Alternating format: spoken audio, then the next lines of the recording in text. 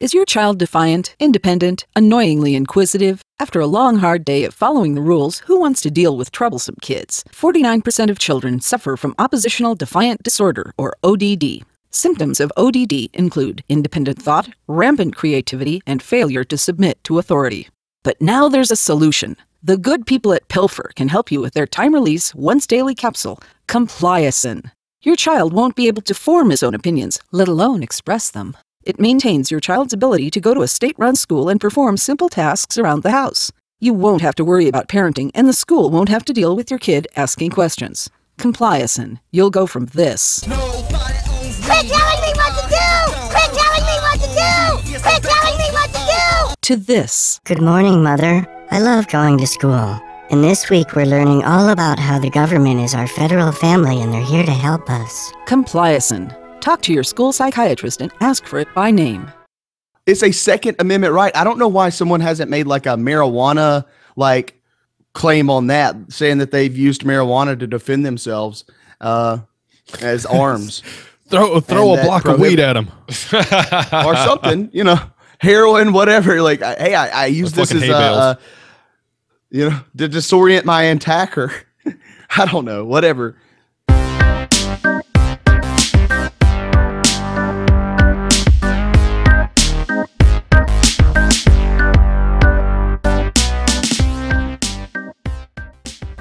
We are just some modern-day abolitionists looking to rid the world of the last vestige of slavery, statism.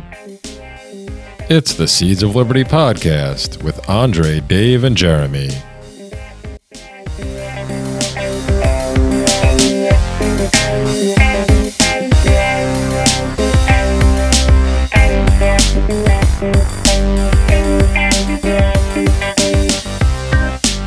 Hello, everybody, and welcome to the 125th episode of the Seeds of Liberty podcast.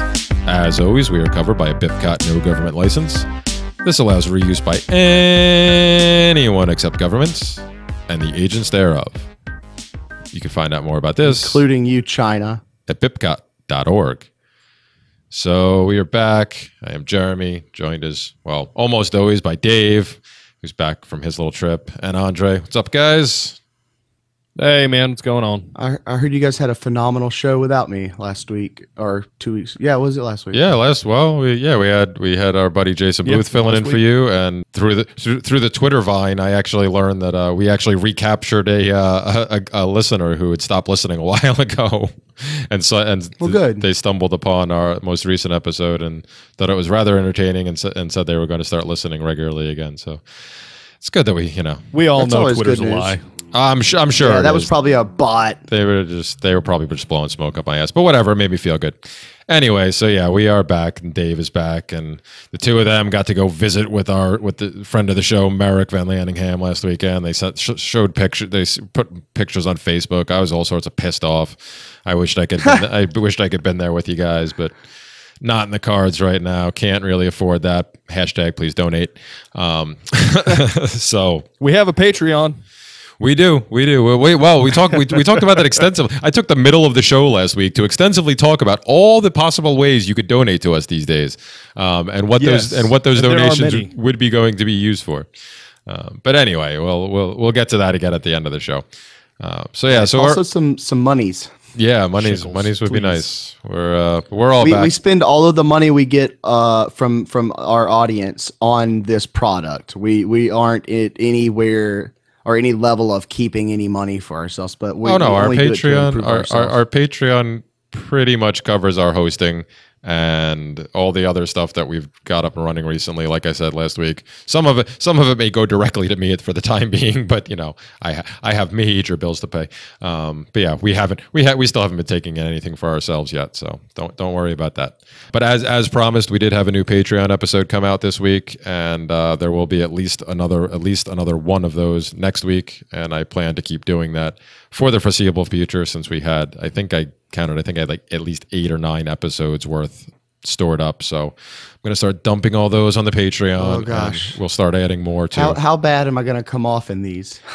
The one that just came out was the one that you and I started screaming at you with about the border conversation that we had the night that we forgot Shane was there because he was so quiet because the two of us just kept going back and forth for like 45 minutes, and then at the end Shane was like worms, and I was like, holy crap, you're still there. Yeah. No, I forgot you were there. So he was like, I just want to listen to this. Well, yeah, he said him and his girlfriend were listening, laughing at us as we were arguing. Yeah. But anyway, so this week, well, we actually did have some topics we were going to talk about, but first off, I want to start off by saying I am very excited, even though I am trying desperately to get the hell out of this goddamn place. I finally have my own studio. So for the first time ever, the Seeds of Liberty podcast is not being recorded from my dining room, which when we used to do video looked like I was in my mom's basement because I still have wood paneling on the walls in there. But I finally have a studio. Now that my company is officially closed, I actually technically have 2 spare bedrooms since my kids still share one when they stay here. So one of the big one became their game room, and the little one where my trusty snake that I won in that court case all those years ago stays in, had nothing going on in it anymore. So I spent the other day and reran all the Cat 5 lines I had going through the house because I did it. I wasn't about to dig into these half plaster, half sheetrock walls of the hastily thrown together Levitt houses of the 1940s. So I just ran them along the walls with clips and stuff like that. So I had to rerun all those.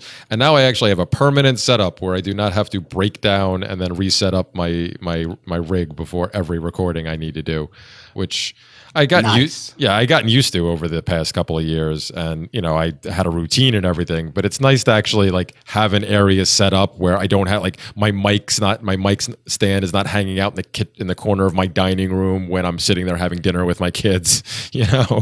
Although my kids were very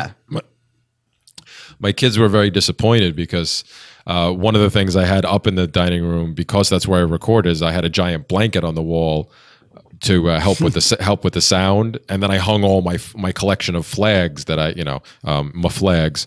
I have my ANCAP flag I bought all those years ago, and then my BIPCOT flag, and my Spookbuster flag, which is my favorite one, the one Jim Jesus made with Sterner. Yeah, and I saw it. The giant spook sig. But anyway, I thought my kids would be happy because I think they usually get bothered by some of my stuff. But my one daughter was just like, "Daddy, I kind of liked when the stuff was in there." So they'll have to get over that. But yeah, man, it's nice. I mean, I had to purchase things which I really can't afford, but that's what credit cards are for, like a table and chair, because I literally had been sitting at my dining room table at a dining room chair all of these hours I have recorded and then edited after the fact. But I justified that by the fact that now that I actually have an official studio with acoustic tiling pieces on the walls and everything, I was going to really start to crank out work to try to get more voiceover work, like trying to audition for audiobooks and stuff like that. So that's how I justified it. That's actually how I spent my afternoon yesterday. I cranked out, I think, 12 auditions and then cleaned them up and edited them all and sent them off in hopes of landing some work because, God damn it, I need money. Again, hashtag please donate. But anyway, I'm all proud of myself, so I wanted to get that off my chest. But Andrei, you actually had a topic that you wanted to talk about tonight that Dave and I found interesting. So why don't I turn it over to you, and you can explain your issues that you're having with this argument that you've been hearing. Yes, guns. Woo! Always the point of controversy when you're discussing with people who have different ideas about, oh well, we should temper our desire for freedom with our desire for our well-being, or some stupid feel good nonsense or some shit like that.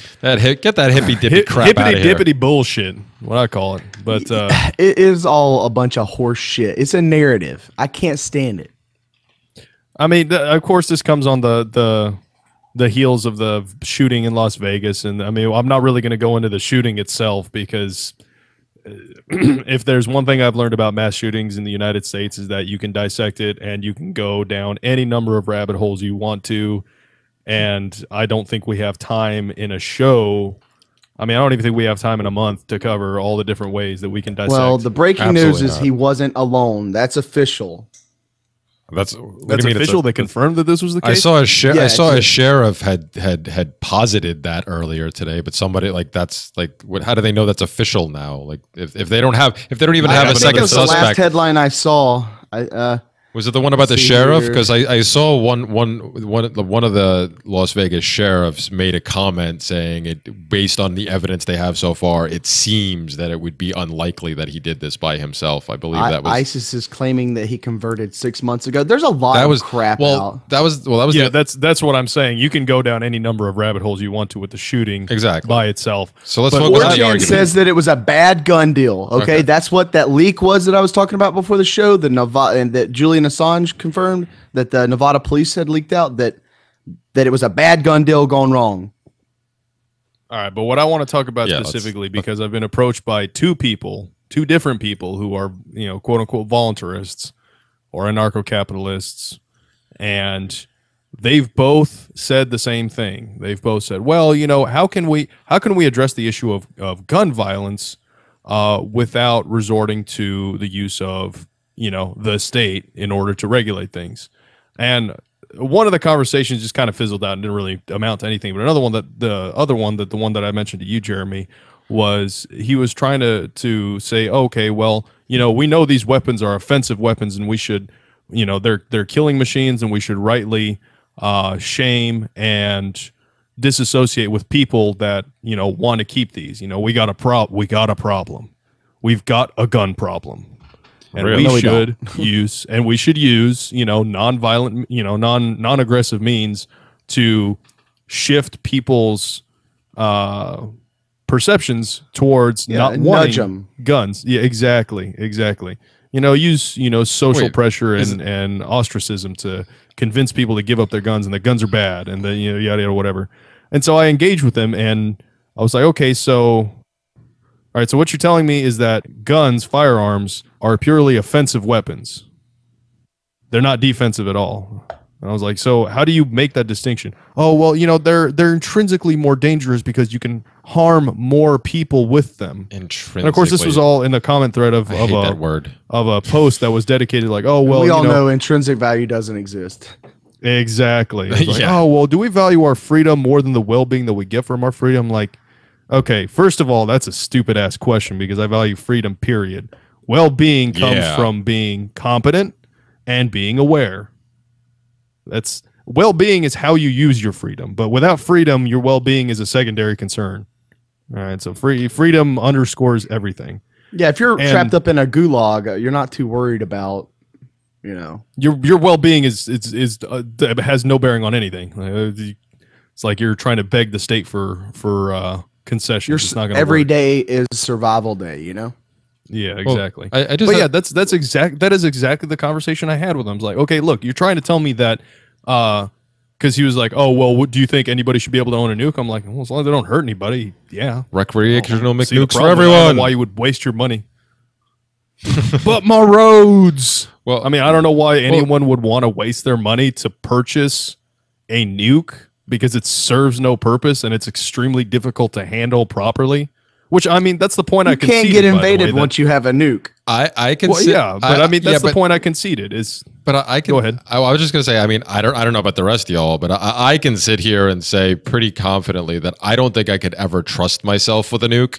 So I probably should not own one. But I will voluntarily you could never say be that. invaded.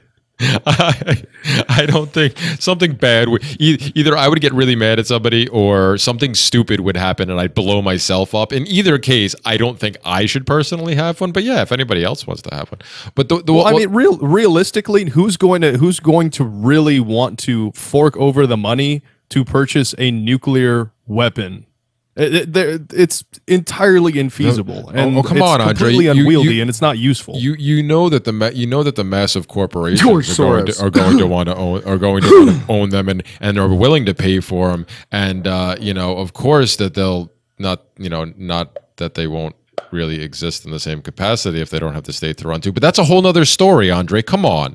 You know, McDonald's and their nukes. That's what they always tell us, right? Yeah, my McNukes. But okay, I mean, and I can see to the point that there are certain weapon technologies like nuclear, chemical, and biological weapons that through negligence, either in the construction or storage of them, can cause, you know, harm to other people. I mean, that I don't think you can logically argue against that. If you negligently store chemical weapons, you can harm other people without intending to, and you are responsible for that. That's true. That Absolutely. is a unique feature of those particular weapons.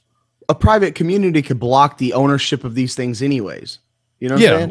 Well, no, and that's kind of the point that he was getting at, but he was coming at it from the perspective that, okay, well, these weapons are offensive weapons. But he's not talking about weapons. I'm like, well, yeah, that doesn't make any sense. Well, yeah, because he wasn't talking about the nukes, right? He's talking about like semi-automatic rifles and stuff like that, right? That's what he's referring to. But he was categorizing them in that same capacity. Like, oh well, you know, we should start thinking about whether a weapon is offensive or defensive by how much harm it can cause. I'm like, that's what that is really relevant. You know what that is? Price fixing. No. Market. No. Well, that yeah, from the economic side, but that's the progressive argument. I'm talking about the actual. No. Like What Andre? What you just said that he race. said. What you just said that he said. That's the progressive argument that's been beaten into people's heads over the years. That's what it is. Like classify, you know, the only danger. They're only used for this. They're only used for this. That's what it is. That's the indoctrination that continues after school through the media and stuff like that. Either finally cracking this individual, or maybe they thought this way all along. But when I heard you say that, like the first thing I thought of, like that's what that is. That's that progressive indoctrination. That's the exact line that they teach. That's what you hear all the politicians say. No, I agree completely. Yeah, I agree completely. And I mean, it's that same stupid distinction without a difference that like communists try to make about personal and private property. The only difference is in terms of use, and use is entirely subjective. Like no property is inherently personal or private, according to the communist way of dividing those two categories. No property is inherently one or the other. It's all about how it's used. And the same thing is true with firearms. I mean, I could own a 50 caliber machine gun. If I never aggress against anybody with it, how is it an offensive weapon? At what point has it become an offensive weapon? It's just a paperweight. Yeah. Well, they have no real argument. They have no real argument, and well, if it wasn't guns, it would be something else, guys. It would be bombs or acid, like they're doing in Britain, and they're taking up knives and stuff. You don't think that people get shot in England every freaking day? They do. I promise you. Not nearly as much. And I mean, I think the point he was trying to make was like, well, you know, in my opinion, my preference is that these things should not exist. I'm like, okay, well, that's fine as far as your preference goes, but the logic you use to get there is incorrect, is terrible, and it doesn't function. It does not follow that a weapon is not a defensive weapon just because it can kill a lot of people. Well, yeah, but see what, and I agree with you, Andre. But Dave, the way you said it, the one thing I was going to say is they do actually have an argument. Whether it's valid or not is a different issue. Because to me, what we're talking about here is, again, it's the same standard like cookie cutter argument that comes from these folks, and usually from like the people on the left and stuff like that. Which I don't know this individual that you're referring to. But it seems like either they've been tainted by that, or that's just the way they always think. But it's the same mindset that they apply to most different situations, because it's the same thing with It's same thing with drugs. It's essentially like just throwing cannabis in with cocaine and everything else, and like, oh, they're all Schedule I. Just because we say so, they're nothing but bad. They have no medicinal value. Did you see Trey Gowdy asked the DEA the other day, why is marijuana in the same classification of cocaine? And the DEA was like, literally, here, here's my best impression of the DEA. All right, you ready?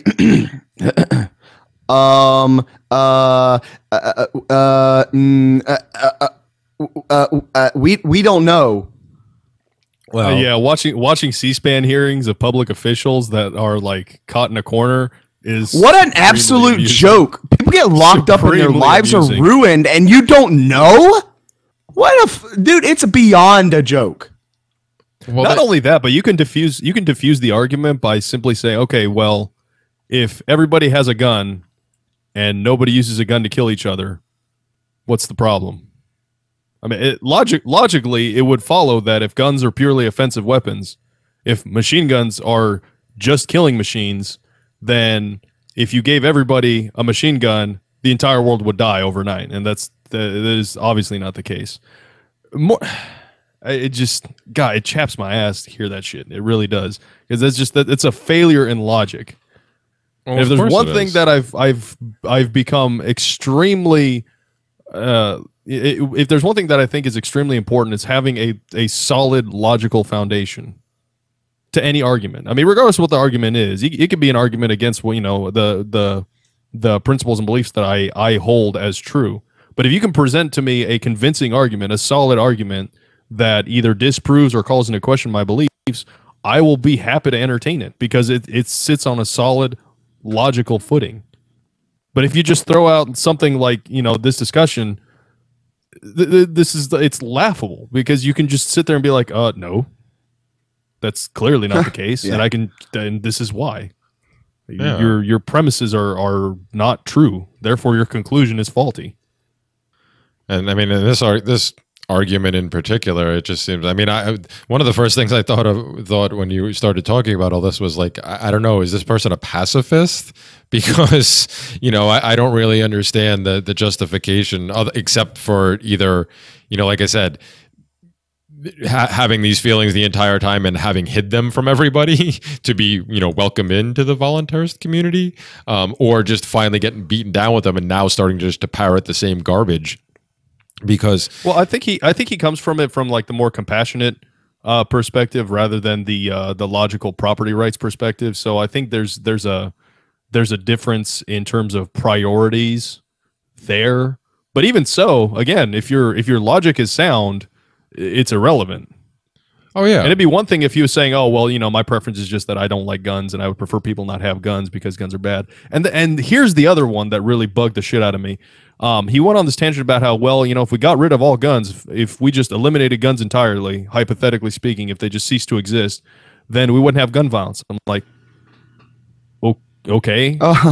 What's your point? If we just had laws against murder, no one would kill anybody. No, it's even more fundamental than that. Like, to say that we wouldn't have gun violence because there would be no guns doesn't mean anything. Of course it wouldn't. It's a tautology. That doesn't mean any. It's an entirely meaningless non sequitur. Yeah, like exactly. If everybody had tanks, the murder rate would. Well, I mean, if everybody had tanks, the murder rate with tanks would go through the roof because everybody has tanks. That's not the point. Correct. Yeah, it would be the issue should be mass violence is what we're trying to correct. So to say that guns in the United States, I mean, you're not taking anybody's guns. It's a joke. And that's the other thing, because I actually broke down the numbers in my response to him, and the number of homicides with firearms as compared to the number of deaths total in, I think it was 2014 was what I got figures for, right? 0.4% of people that died in 2014 were killed because of homicides in the United States with guns. 0.4%. That's it. We need to burn everyone's constitutional right to bear arms completely to the ground because of that. Oh, wait. Is that because the minute the government gets all of the guns, they're going to hammer down everything they want? Oh, well, now to his credit, he did say that he also wants the government to disarm too. But okay, this is like a completely nonsensical thing. Well, yeah, I was, before he even said that, I was thinking that even if you overlook the lack of logic behind the whole premise of this argument, it's like, okay, let's just play it out in real time and see, number one, is this even feasible? No. So right there, probably should just scrap that idea. But secondly, even if you want to entertain the idea that it's feasible, it's like, well, let's look at, say, history. Does prohibition of any kind ever actually work to stamp out the problem that the purported problem, rather, because it's usually not actually a problem except for the government? Yeah. No. No. I made a post about that the other day. Like I said, to his credit, they're going after these bump stocks now. Well, no, to his credit, he wasn't talking about government action. So I will give him that. I will happily concede that point that he was just talking about changing social attitudes. But at the same time, I'm in the his entire basis for doing it is just complete and utter nonsense, gobbledygook. But why I'm in would the you? Nima Vadati camp. Which is, I think everyone should have a gun. yeah, I'm all for that. If it was except for the state agents, you know. If they want one, they can have one. That's fine.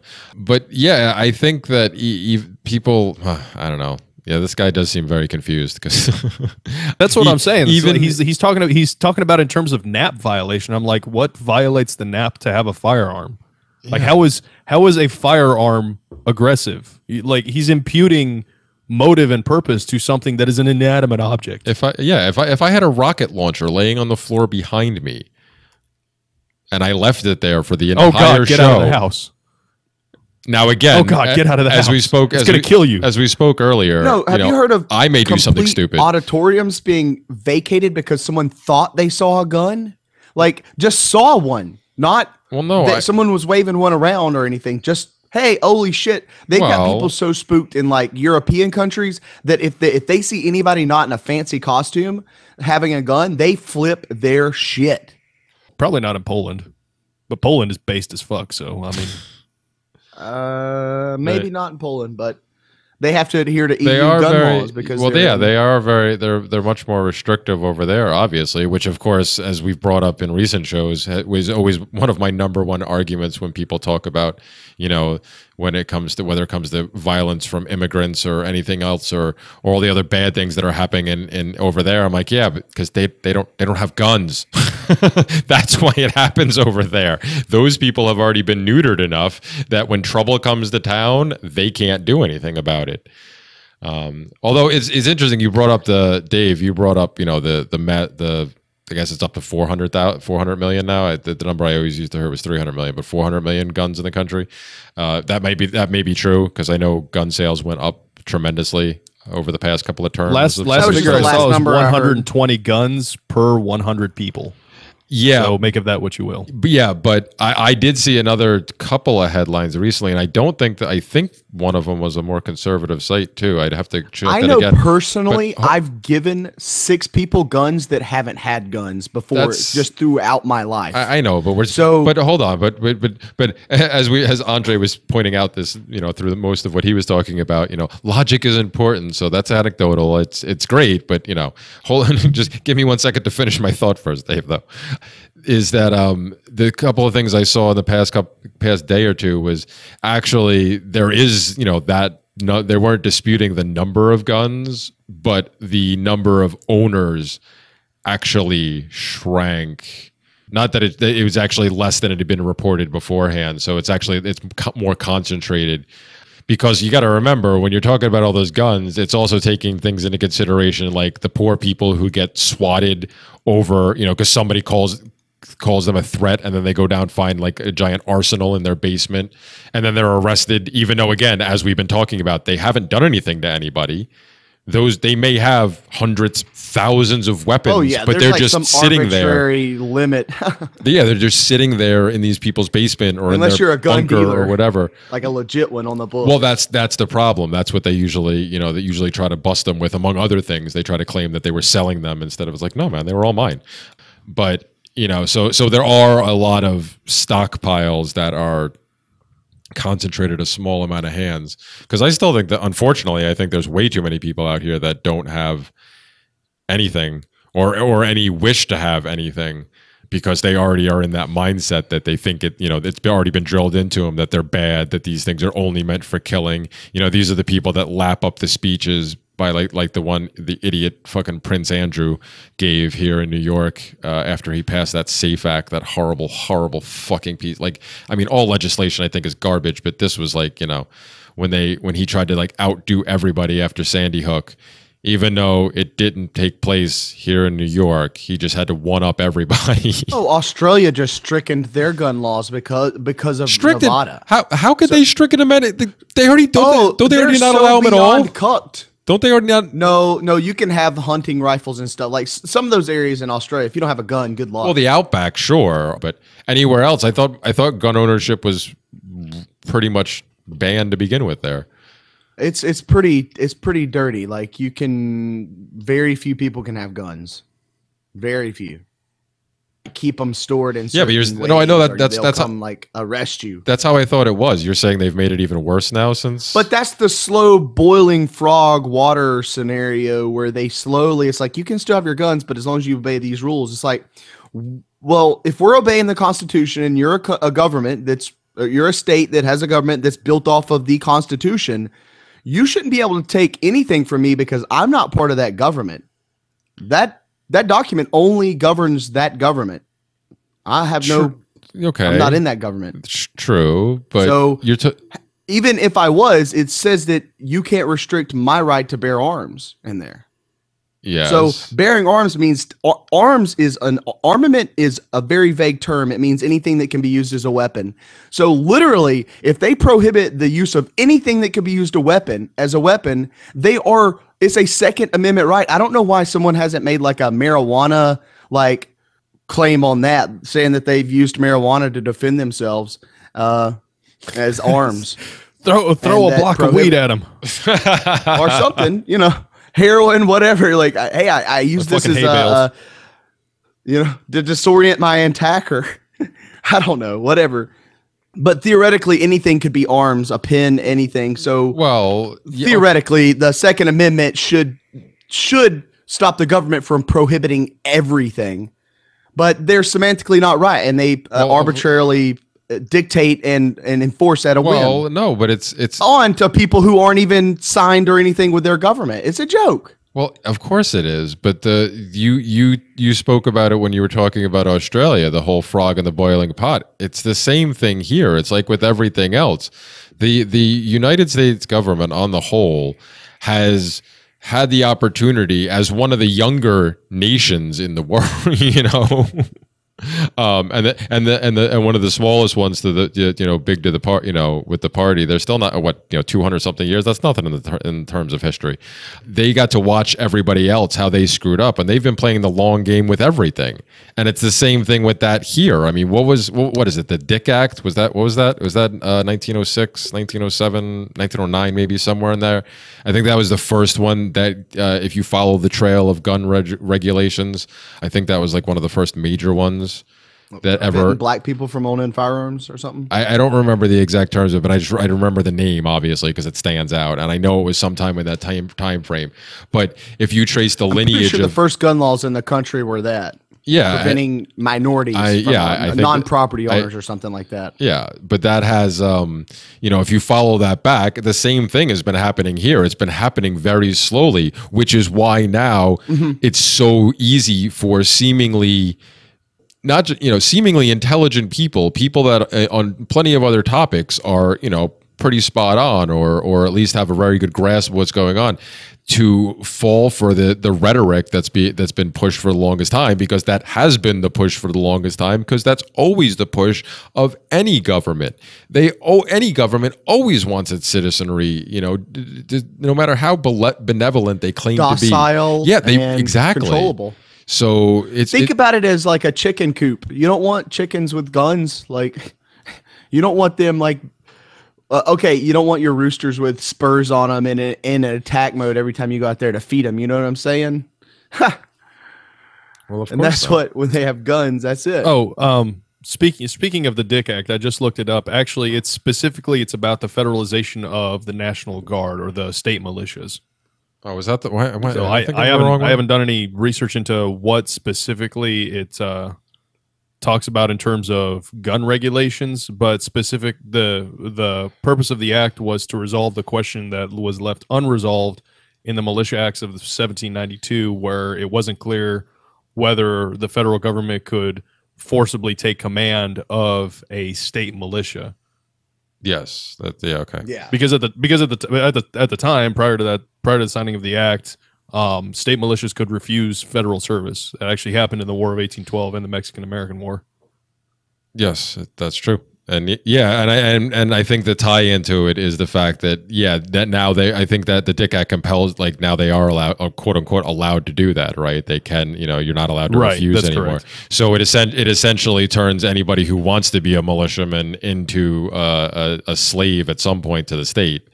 Either you're a National Guardsman or you're not militia, and too bad. Yeah, and that was where it started. That's where they started to be able to chip away at adding more regulations over the years, because it's like, this Second Amendment, it's not absolute. We've already done this, and that's just how they do anything else. And because I saw something else too, I saw already that I think somebody, I'm sure some Democrat, tried to hastily throw up a bill already now, like banning bump stocks because of the claims that what the shooter was doing and all that stuff in Vegas. So something like that. And then I also quickly saw a couple of opinion pieces from plenty of different viewpoints. They're all basically saying the same thing. It's like, yeah, this is just them floating that to see how much they can get away with, because that's what they do.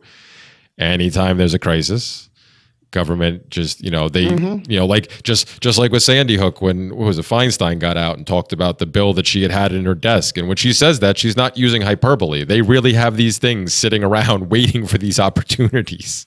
And it's just like, okay, oh yeah, all we got to do is change a word here, change a word. If it's whatever piece of the gun it was that last time, okay, we just have to change that out for bump stock and everyone in here. Okay, here we go. This is ready to go. And just to see what you can get away with in the aftermath of these situations where people's emotions on both sides are on edge, and you see that more people, unfortunately, tend to become more susceptible to this BS the more often it happens. Because I know plenty of completely reasonable people who normally, may not own guns themselves, but are normally like, yeah, I don't have a problem with people owning guns as long as they're not trying to hurt me with them. Or anybody else. I don't really care, And then a mass shooting happens and suddenly like, oh, guns are terrible. Guns are just they're evil. They start asking a lot more questions again and going, well, what if? And then maybe that's what leads to somebody like this person you're talking about, Andrei, who starts asking questions like this. It's because is basically the destruction of this type of technology, guns, is this basically is that actually a feasible thing? Or is that, just on its face, is that not just a utopian idea in and of itself? Do you really need to investigate that very far? And not only that, but it ends up 9 times out of 10, or at least this has been my experience. So of course this is an anecdote. It may not be the case for everybody, but it's been my experience that every time this conversation gets brought up, it ends up being an ethical argument from empiricism, which doesn't make any sense. You can't argue ethics from empirical data. You can argue ethics from a logical perspective if you want to be consistent, but empirical data doesn't allow you to arrive at universal ethical standards. That's not the way ethics works. It's just a numbers Jeremy game, Bentham would probably argue with me, but Jeremy Bentham is an asshole, and I'm glad he's dead. Fuck legal positivism. Did I just see something about him recently? Something about his skull? Was that him? Well, he's actually on display. Yeah, at it was him, right? It's either Cambridge or Oxford. I can't remember. Yeah, where. one of the two. And there was some article I just saw literally 2 days ago, because that name was in my head because you've mentioned him multiple times recently over the past couple of weeks. So now it was stuck in my head, and I just happened to catch a headline, and there was some weird ass picture of the top of his skull from wherever they have him on display. But I can't remember the story now. But so it definitely was him. I got to go find that again. I do know that they used to keep his skull in a box over the top of, over the door frame in one of the doors that led into the hall, where they now have a wax figure on display of him. And at one point, his head actually got stolen. That box actually got taken. I think it was an inter-college type prank thing. Oh, stealing the mask. Eventually, it was returned, and they put it under lock and key behind that display. So. Oh, yeah, no, leave it to college students. Leave it to college students from competing colleges to steal things like a human skull. Well, that sums it up. Everything. It's just it starts with the mascots, and then they try to anything else that's important to this goal. You see it happen all the time. It's great. Then suddenly we're at human skulls. Hey, What can you do? Boys will be boys. Making me for some reason that cheesy ass pretty bad movie Wild Wild West. You guys remember that one? Oh, geez. Will Smith. Oh boy, that one's hard to watch. But the one scene, when you said that, the one scene popped into my head where Will Smith's just going, that's a human head. It's a head. It just keeps going over and over again because you can't fathom how people would just have no problem with this. Oh, I'll just pick up a head. I'll just pick up a skull. No big deal. Anyway, so yeah. Now that I've gone off on my tangent. No, that's fine. And, well, no, it turned into a larger thing, but we ended up talking about government and stuff. But I mean, yeah. I mean, that's of course that's what it always comes down to. Well, yeah, because really what this ends up being. That's obviously the other flaw in this person or anybody who would make this type of argument. In that argument, right there, when you just put reality into play, if you just like try to apply it right away, it's like, okay, yeah, you would want government to give up your guns, but that's not how seats of power work. When you have them, you don't want to give them up. So nobody's going to willingly give those up while the state or multiple states or whatever, all exist currently. So that's not really an option. Whether people want to think that you can't defend yourself against the government with the weapons that you're, for the most part, quote unquote, allowed to have currently, it still doesn't mean you shouldn't have them to try. So as long as the state exists, it's impossible. Like that is a utopian idea, getting rid of guns at this point in history, because again, when they started being created, 3D printers, yeah, aside from the fact that the other point we mentioned, even if you just removed 3D printers from the ball game, you're right. You know what I'm saying? You add that, you're de facto unprovable. Well, yeah, because that's what I was saying. Like the point we brought up earlier about prohibition, it doesn't work. It never works. Why? Because people are going to go after what they want, especially people who are or even are just feeling like they are being oppressed by some type of tyranny. That you're never going to be able to stop people who want to get whatever it is, especially guns. And now, and your point is exactly right, Dave. Now in this day and age with the 3D printer, and the ghost gunners, it's game over, man. Even if game over, man. Even if game over. Even if they somehow shut down Cody Wilson and Defense Distributed, I have known people who at one point had their own before his even hit the market. I've seen them in action.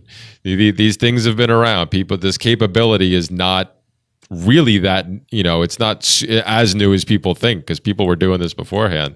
They just all it takes is a CNC machine. That's exactly. Really, I mean, even if you don't have a 3D printer, if you have a CNC machine, which you can, and there's no way to stop that. Well, did you guys? They're expensive. Don't get me wrong, but you can purchase one, and you can manage to create your own. It's not that hard. These machines are not like these incredibly over complex things that like nobody can figure out. No, absolutely not. Like I said, people were doing it before the fancier, like more quote unquote mainstream one, which is the Ghost Gunner. Which actually, speaking of that, did you guys see? I think he had the handgun version came out. He has that. No, I didn't. I think what? that last week I think they unveiled that. Oh yeah. Things dude. Oh man. Yeah. Man, what a time to be alive. Yep. They're doing great. They're doing great things. You just throw a block there. of aluminum and it shits out a handgun. So insane. So they are man, it's great. But like you said, even you said it before, Dave. Even if you take some of the stuff out of the equation, you still can't stop it. And the more government tries to get in the way of this, it's like cryptocurrency. The cat is out of the bag, man. The only thing that can still thwart the whole movement, or at least impede it for the time being, is what we were talking about earlier with more people that seem to get won over by these emotional arguments that have no logical basis whatsoever. The more this happens, like I said, the more people that I know, I've seen it happen. I'm sure you guys have seen it too. You're talking about, Andrei, this person you're talking about too, possibly has had more of a shift because of stuff like this too. It's just, that's the only thing that can keep the evolution from happening at a high clip, I guess, is that. It's playing on people's emotions either. And what I think it is without being constantly barraged by this line of thinking, this guy I was talking with probably wouldn't have really put that much thought or effort into it. He probably would have been the same as like the guys that you were talking about, like, oh well, I mean, if you want to own a gun, sure, whatever, it's not my deal, but hey, freedom, man. Exactly. So. What other thing I want to mention, since we're talking about using weapons to protect ourselves against government. If I hear another person say, well, they have heat-seeking drones, so what's the point? If It's I hear really not another an one of those argument. fucking arguments, if I hear another one of those arguments, I am going to bash my skull into a wall. At this point, there should be enough empirical examples of how a smaller and less well-equipped fighting force can fight a successful war of attrition against a larger, better equipped force. Like at this point, this should not be in question. See, thank you for saying that, Andre, because Counterinsurgency is like the cornerstone, or has been the cornerstone of U.S. military tactical preparation for the last 10 years, over a decade. So obviously, this is something that even trained militaries have to accept and understand. So some Joe Schmo nobody Yahoo saying like, oh well, modern militaries have drones that use like thermal imaging. Like, okay, so that doesn't mean shit. Well, yeah, but what happens is your point? to see? This has always been my biggest thing. Like, okay, if they're not, the military is never going to engage in a civil war with the United States. With the population here, they'll only be able to fund little side groups that they hope snowball. That's the only thing that can happen. Okay, because the militarized police, right?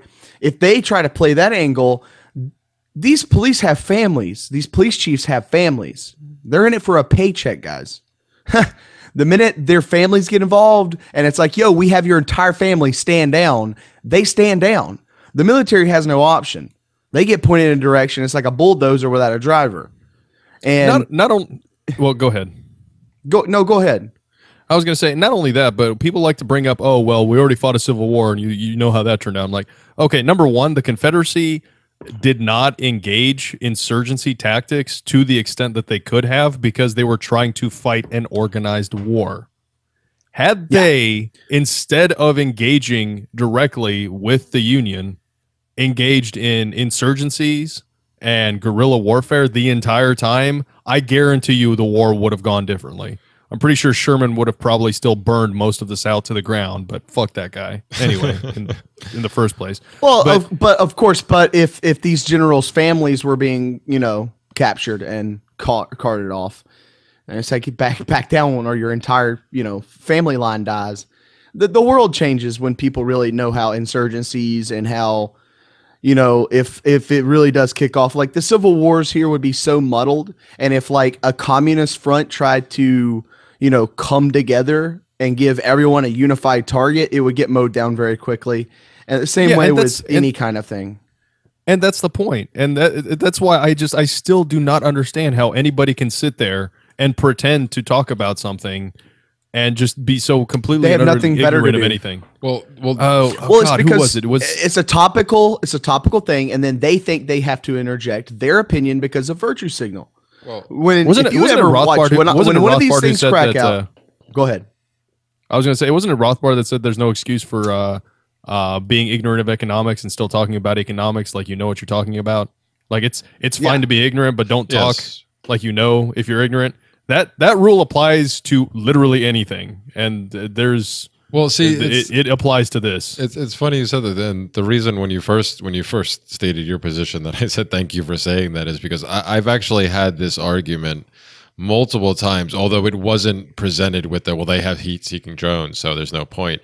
But it was Kyle Wagner that said that. Well, that makes sense. But just as an aside, but go on. I appreciate the fact that you have this position, coming from where your history and what you've done to be able to say that, because I've had this argument multiple times with one of our former guests, Dylan Robinson, who refused to see that argument every time I brought it up, that like, what about the history of insurgency and the history of guerrilla warfare worldwide for like ever? What, like, no, they'll because he's former army too, and he's like, oh no, the militias out here couldn't handle it, they'll get steamrolled. Nope, no point. Yeah, that is such utter nonsense. The populace here in the United States is better armed and trained than militaries in some countries. Like we have enough people with training and not trained better than the U.S. Army, and that's the one you'd be fighting. That's pretty much what Dylan would say to that. Where I'm from, right, 14-year-old boys are trained better than most militaries. You would be hard pressed to try and make the argument that the Viet Cong were a highly trained fighting force. They were fucking peasants. They were fucking commie peasants. Well, they weren't even, half of them weren't even commies, really. They just wanted the but US when out. You've got Chinese generals training your commie peasants or whatever. Well, the Chinese were training the North Vietnamese army. See, that's the point I'm getting at. The insurgency was trained by the North Vietnamese. I understand that, and that's fine. I mean, the Green Berets do the same thing, but the bulk of the people fighting were not trained by military advisors.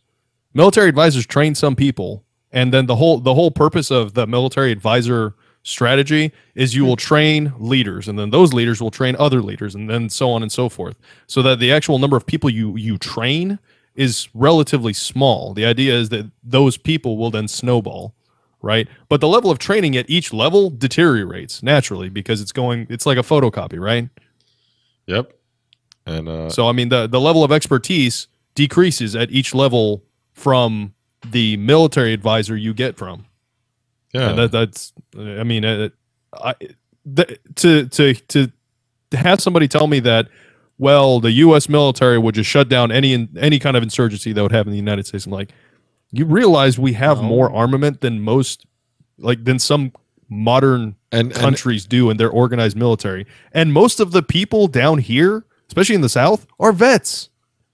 And who knows the geography of each? Who knows the geography of each location better than the people that live there? I mean, like, how big is the hunting population here in Alabama, or fucking Texas? But the problem Arkansas, Mississippi, Georgia. The main conspiracy is that it won't be a U.S. military. It won't be cops. It won't be the gangs or whatever, Antifa, anybody. It'll be the UN because of, whoever pulling out or whatnot. And it'll be the blue helmets. And okay, you have to have a foreign. No, you're right. But you have to have a foreign. You have to have a foreign invading force that can dehumanize. That's why, American soldiers aren't most likely ever going to just open fire on American populations in an open manner, maybe in secret missions or whatnot with ulterior motives. But, a battalion getting sent out to like a town to clear it out. I don't know. Well, see, that's the thing, though, because it doesn't take much to make military personnel, even American military personnel, to have them dehumanize particular groups that you want to have eliminated. It really doesn't take a lot. I can tell you this just from personal experience, the conversations that I've had with the people that I've talked to, it wouldn't require much. It really would not. That's not to say that everybody's the same way. Of course, like I said, it's an anecdote. EU soldiers that think about this. You have a bunch of EU soldiers, you or UN soldiers that these are welfare jobs from across the world, but mainly in NATO countries. And you have all these guys that you're moving around these states now that have no jobs. So they're going to be training them and forcing them into the UN militaries and NATO forces. Conscription status, and then it'll be just that easy. Conscripted soldiers just do what they're told. They but I would really have a hard time believing that conscripted soldiers would have enough invested in the war effort to. I don't think they'd win. I really don't think they would. I mean, like, if anything has been demonstrated by our attempts the United States attempts, I say I don't have a frog in my pocket. It's not we. But anything's been demonstrated by the U.S. military's attempts to marshal a military force, a standing military force in Iraq. It's that if they're not invested in it and they really don't give a shit, they'll just fucking go the other way. They don't give a shit. I'm almost certain they're going to be less likely and less interested in fighting people from their own neighborhoods for money on the UN's behalf than, not getting involved. Yeah. Not only that, but it's the fucking UN. What the fuck are they going to do? Without the United States, the UN is fucking worthless. Fucking sitting there holding their dicks in their hand. It is until they have a unified enemy and the EU collapses and this is all that's left and there's all these, it's a I don't know. It's a shell game I think there's a lot of stuff going on. I think we're getting you mentioned rabbit holes. Yeah, we might be getting ahead of ourselves. But the point is, anybody who tries to make the claim that like just because the US military has all this advanced stuff and whatever that they would be able to defeat any insurgency clearly has not been paying attention to jack shit. I think those people are just not taking into account how big, how much land there actually is here and how many people are all and where people are all holed up. And, again, who knows their areas better than those people. And that's always what it comes down to. That's exactly, what you were referring to before about the Viet Cong and how they actually did that. Well, yeah, because they knew the area better than the U.S. troops did. And they knew how to take advantage of the land. So, or like hell, the Taliban in Afghanistan. Yeah. Supposedly we wiped them out. Oh, look, guess who's back? Well, no, Afghanistan, of course, is the greatest example because how many, it's the place the place where empires go to die. That's what it's nicknamed. Because yes. Nobody I was just about to say that. Nobody has ever been able to actually take it because the layout of the land, that the people that have lived there for generations and generations and generations know it better than anybody, and they can use it to their advantage, like that no other invading force has ever had a chance to even come close to competing with.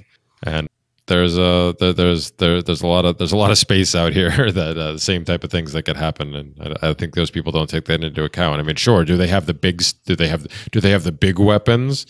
Yeah, but you're also talking about, I mean, when we're going into the way ahead machine and thinking what if, as Dave's scenario plays out, if it takes that route, okay, well then all the people from the armed forces now who aren't going to turn against their countrymen can still probably access a lot of those things before the government can actually do anything about it.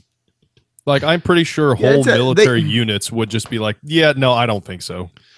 Yeah, and they're not just going to go home. They're going to take some of their toys and go home, because in that situation, what else are you going to do? Yeah.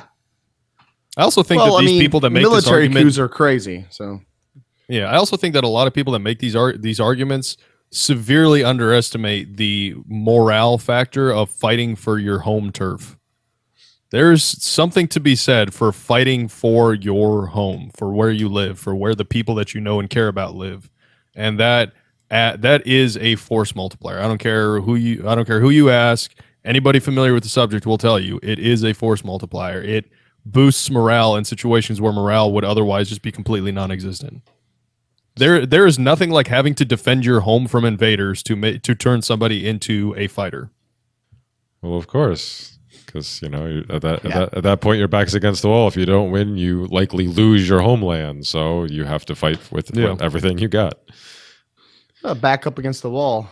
That's why I think cryptocurrencies, hyper-localization of things. I know these are arguments that are, the economic minded hate, but I think that this fake, Romanesque empire-esque world we live in, where everything is so off-site and so not natural right now, is going to come down. And I think the internet, and I think decentralization, and I think cryptocurrency is doing that. And guns are going to play a huge role in all of that. So ghost gunners, those are basically the de facto stamp of guns being decentralized, because now Remington Arms, who has all these regulations they have to abide, and all these other, arms manufacturers that have all these regulations to abide, those are gone. Those don't matter. Those people are losing in the market now because you can print whatever kind of gun you want. And it's just a matter of time. Well, I don't know about all that, man. There's just like, it's the same thing happened as it's happened every time before. Right after the shooting, sales spiked, like legit sales through, so I don't think they're doing that badly. And while I think I love the fact that defense distributive exists, and I love Cody Wilson and everything that he's done and continues to do. But it's still not as mainstream as I would like it to be. So there's still plenty of people that, especially every time one of these mass shootings happen, as soon as any Democrat gets out there and starts threatening or begging for new regulations, sales of guns and ammo skyrocket, and they did it again a couple of days afterwards. So, because I know people had also been talking about the fact that gun sales had dipped since Trump took office, whereas they had continued to climb during Obama's years. Oh, every week, it was record gun sales. Yeah, I think he can really effectively take the title of the most effective. But that was the case when in the history of the world. Bill Clinton was president, right? As well. It happens. I think. It did, and then they put the ban down during Clinton, because Clinton was the one who put Brady bill, right? who put the quote unquote assault rifle ban down, right? I wish they would repeal that. That is a de facto affront to the Second Amendment. They did. That was the one. They did. Clinton repealed it. It essentially No, I'm talking about the he assault put it in weapons place. ban. He put the assault weapons ban in place, and then he either sunsetted it or they finally it doesn't exist anymore. They got rid of it during Bush. For the Brady bill is no longer in force. Yeah. So I can just go buy a fully auto without a class, whatever. No, that was a different act. Okay, I'm talking about the assault weapons ban, the automatic weapons ban. That's stupid. That's a direct. Yeah, that wasn't the Brady bill. That was something. They're all that was years before that. That was something. The Brady bill was about magazines and other stuff. Well, it was about AKs, AR-15s, whatever, certain classes of weapons, and that. Okay, so this is what that's been gone. Yeah, this is what Julian Assange is saying. This is the last thing he said lately. The FBI is giving guns to the mentally ill to attack people, then leaping in to save the day. Cameras rolling. Okay. Yeah, I can believe that. So, but they didn't. I don't know the day. Oh, but didn't they? Well, because it wasn't the official story that he shot himself. So how did they save the day? He allegedly killed 59. Is it 59? I think was the final tally. Well, if we wouldn't have had the Second Amendment, he wouldn't have been able to shoot himself in the head. So, the FBI protects our Constitution, right? And look, if we just got rid of guns, nobody would kill anybody with guns.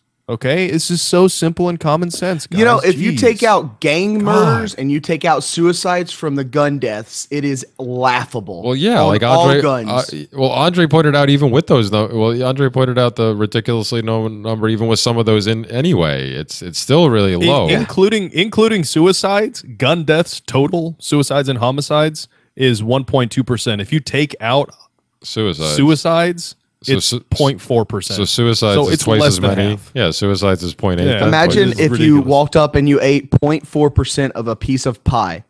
Do you think you would ever be full, or would you even notice that pie was gone? I know that's rough to talk about human lives like that, but if we're playing this huge centralized, what are you talking about? It's rough to talk about pie like that. Fuck.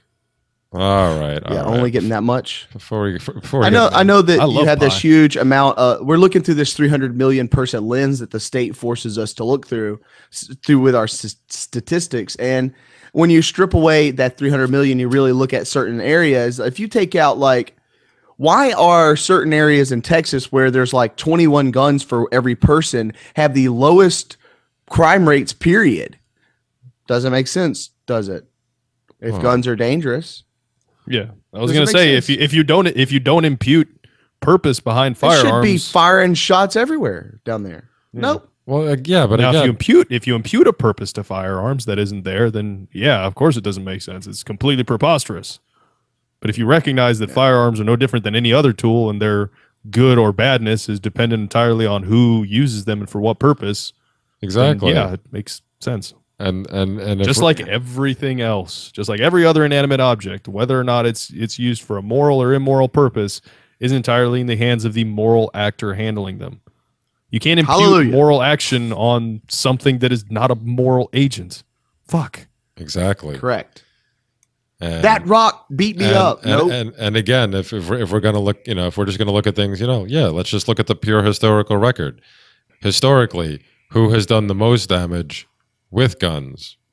Governments, the state, the state, and especially because this is now being dubbed the worst mass shooting in history, and it's like no, okay, if you're still going by the single shooter claim, okay, maybe then you have to clarify that it's maybe by the single, because Wounded Knee is still a lot worse. Plenty of other government atrocities against gigantic groups of people, not even just across the world and through history, just here in the United States. Those type of things. Just the ones we can prove. So 100%. So they, so they've done the most damage. So the biggest thing I've taken away from this continual gun debate, Jeremy, and I guarantee you're going to agree with me on this, okay, is the liberals, whatever you want to call them, these people pushing the anti-gun narrative. Out of one side of their mouth, they want to say that no one should have guns. And then out of the other side of their mouth, no, my bad. They say no one should have guns except for authority and police officers. And then out of the other side of their mouth, they say all cops are racist, evil, and scum and pig. Now, why would you want all the evil, racist, scum pigs to have all of the guns? That makes zero absolute sense to me if you use your brain. Well, yes, a lot of them fall into that, or they're all, they are rightly, I would say, outraged about police brutality and the fact that people are getting people are getting killed, but then they still they forget all about that when it comes to these instances and are like, well, no, only the cops should have it. It's like, wait a minute, weren't you just complaining about the fact that cops killed people last week? Well, American cops have the murder rate of freaking Guatemala. Do you guys understand that?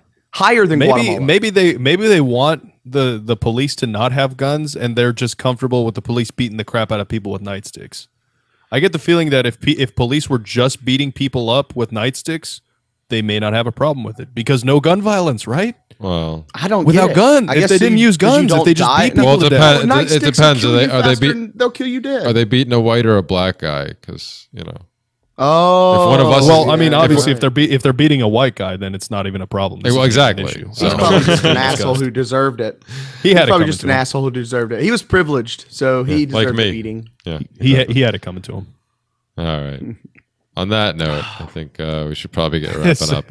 But you guys have anything else in closing, Andrei, Dave? Thank you guys so much for doing this show with me. Andrei, it was a pleasure meeting you in real life.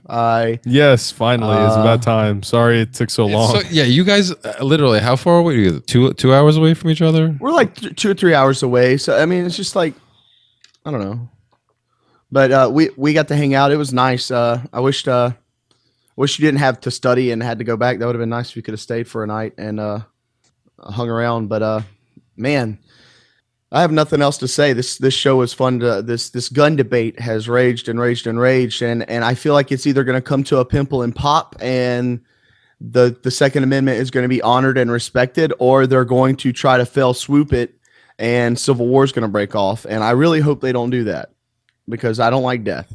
So yeah, I prefer people not die needlessly either. And I'm just like all the rest of you guys. I'm no fan of aggression.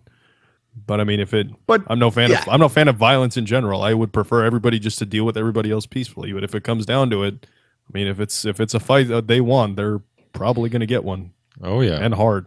And also it feels like another part of me when I'm looking at this thing. Just if I pull myself as an outside, person looking at the whole charade,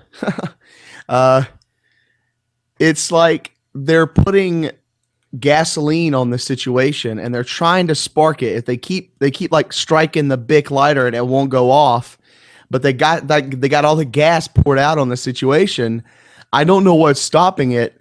I just don't think that you're going to get a unified front of gun owners saying, "Hey, we need to shoot these people to stop this," or everyone in America that values their Second Amendment needs to stop these people.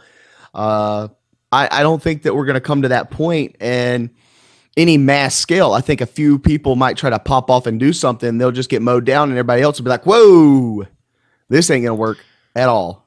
So, I mean, I told you guys weeks ago that the president and the JSOC and all the other people at the top, they've already declared Antifa as a terrorist organization. But most people don't understand this is Antifa has been funded and completely ran by George Soros and the CIA. Okay? Same way with ISIS. They're now combining the two. They're trying to merge this radical Islam with this radical communist leftist thing so they can just fund one group, in my opinion.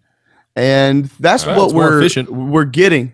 That's what we're getting right here. We're getting these patsies set up that are going to be portrayed as representing these groups to spark off radical movements from logical, Dave, I don't want to go down these rabbit holes. Yes, I know we're trying to end the show. I was trying to end the show, and I was trying to get away without you going down. That's all I had to say for the show. I think when you look at it through a different lens, a lot more makes sense. Yeah, fair enough. Fair enough. All right. On that note, again, we will get closing out. Thank you everybody who continues to donate, and please, if you aren't already, consider checking out our Patreon page, because yes, there's finally new content, and there will be more new content coming out.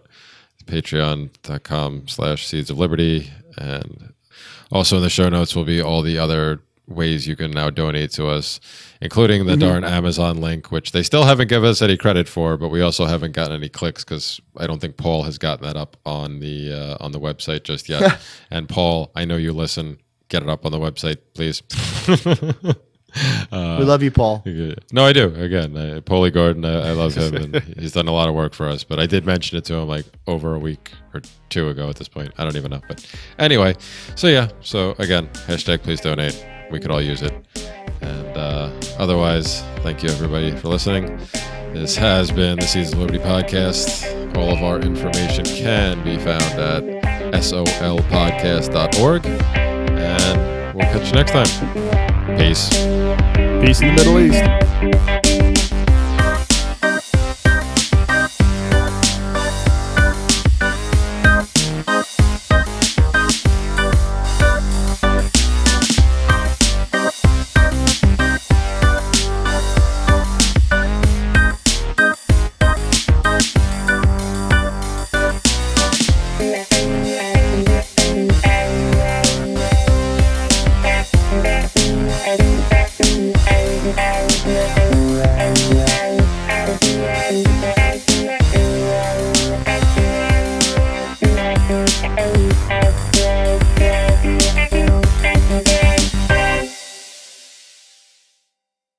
Are you sick of seeing peaceful people being locked away for victimless crimes? Instead of trying to get out of jury duty, consider taking it so you can do the right thing. A single juror with a conscience can send someone home to their family instead of to a jail cell. If there's no victim, how can there be a crime? And if the judge or prosecutor are keeping you in the dark, what are they trying to hide? You can vote your conscience instead of being a pawn of the state. For more information, Google jury nullification or check out the Fully Informed Jury Association at fija.org. Cell 411 is a free app for Android and iOS that replaces government-controlled 911.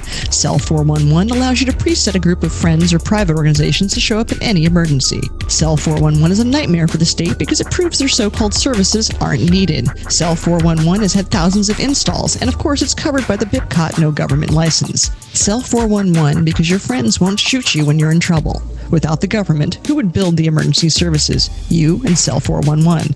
Get it today at getcell411.com. That's getcell411.com.